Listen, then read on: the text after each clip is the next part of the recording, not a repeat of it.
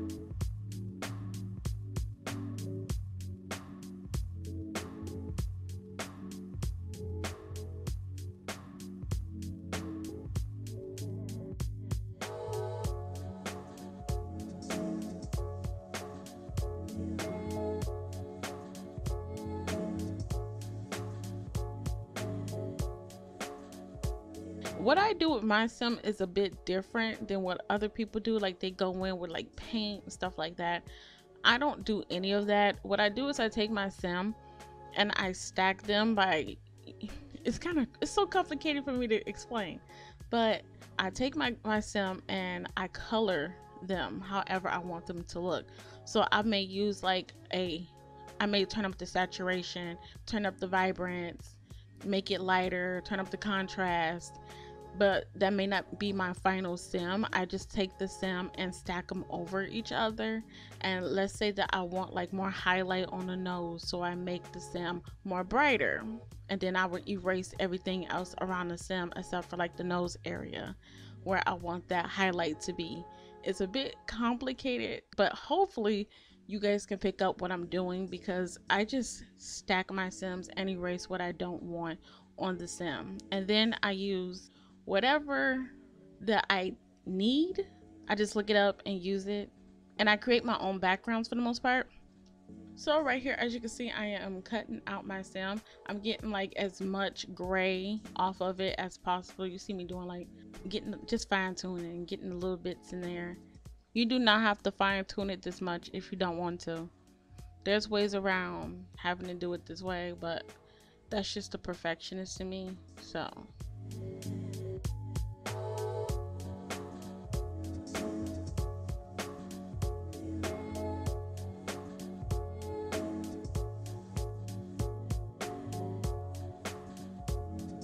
you see how I stacked my stem right there?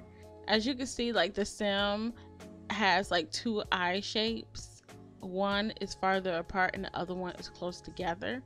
But both stems had something that I wanted, because one stem had color on her hair and the other stem had just her original hair. And so I really wanted the one with the close eyes is the one that I kept. And I also wanted the highlights of the hair, so I used the stem with the far away eye, the eyes part far away, for the hair highlight. And this is where I am now. This is PNG wing. This is where I get most of my PNGs.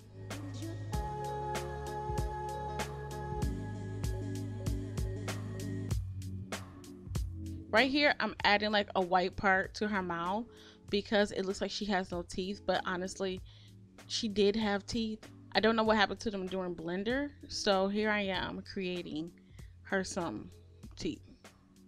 I mean, it's just gonna turn out to be a white line, but at least it doesn't look like she missing her teeth, you know? This is the part where people get freaked out when they're like in the middle of editing, because they're like, oh, it doesn't look the way I want it to look. And it's like, just keep going, you'll be fine. Like when my mom's in here and I'm editing a picture for her, she like freaks out when it doesn't look exactly the way she wants it to look immediately. But that's why it's called a process. It takes time for the picture to look exactly the way you want it to look. People get super scared because they don't know what they're doing, and they immediately give up on it because it seems very difficult. It's not as difficult as it seems. And when you're watching a video like this, you're thinking, oh wow, she doing all of this. You see that mouse going to town, don't be afraid. It's just sped up.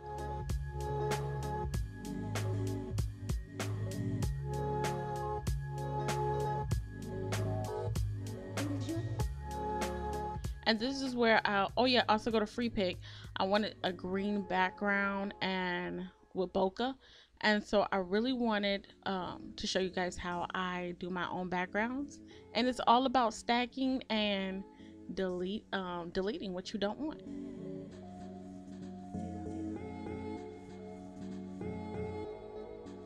This right here got like the little bokehs right there in the background of them, and I like to use them versus making them, because I used to make them, but when I found out that I could just go and download them, I have never made another bokeh a day in my life.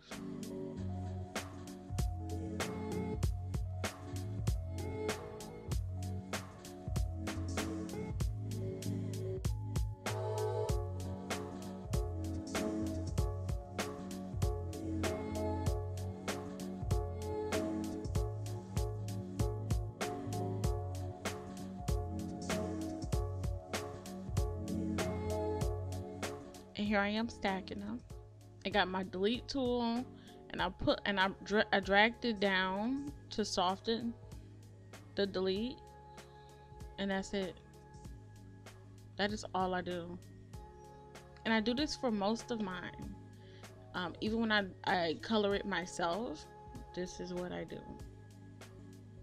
And yes, you can still do this without Blender, and you do not need an expensive program like Adobe, which I had Adobe for a very long time, but it really is too expensive.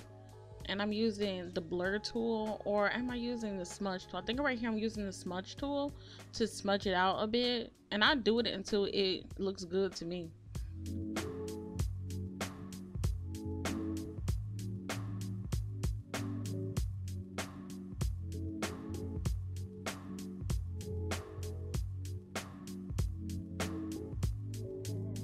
And for those rigid lines, most of the time I just use blur. Bevel and emboss help with that too if you know how to use it. This of course is not my final sim, because I had to change her up a bit because she was a bit too blurry for me. So I had to go back into Blender and switch the camera around to get a close-up of her and still get her whole body. This is me using blur.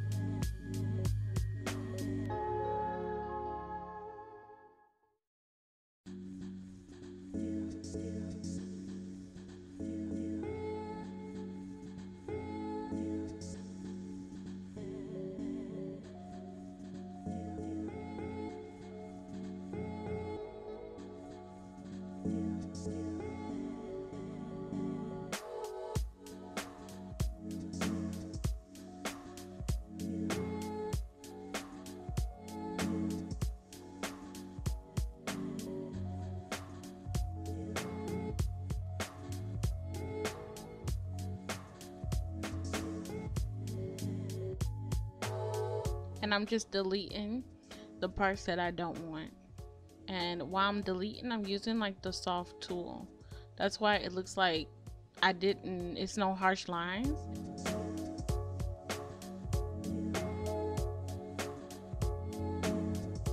And I'm gonna show you right here where that's what a harsh line looks like, right there. But if you soften it, it goes right in, like it meshes so well together.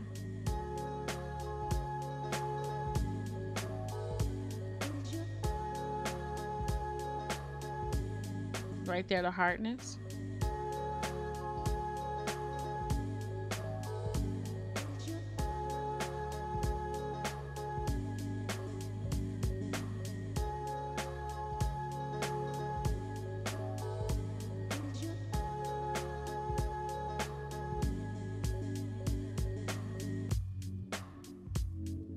And then these are the eyelashes that I use whenever my eyelashes in the game don't pop too much. I just use these.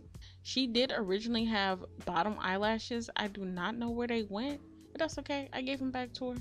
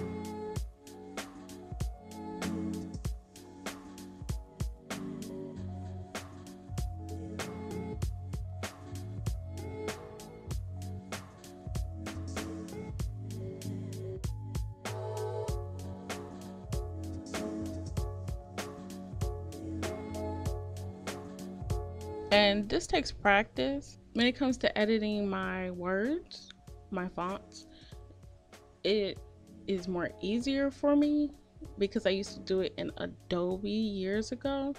So don't get frustrated, just practice.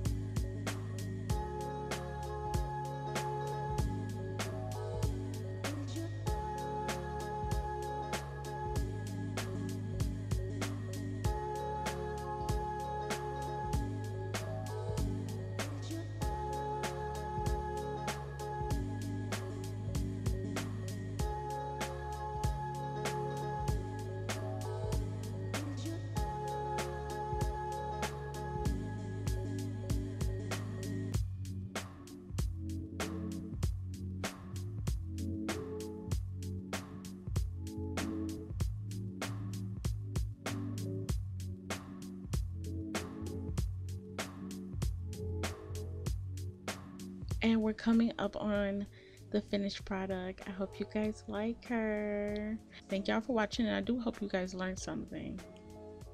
Bye.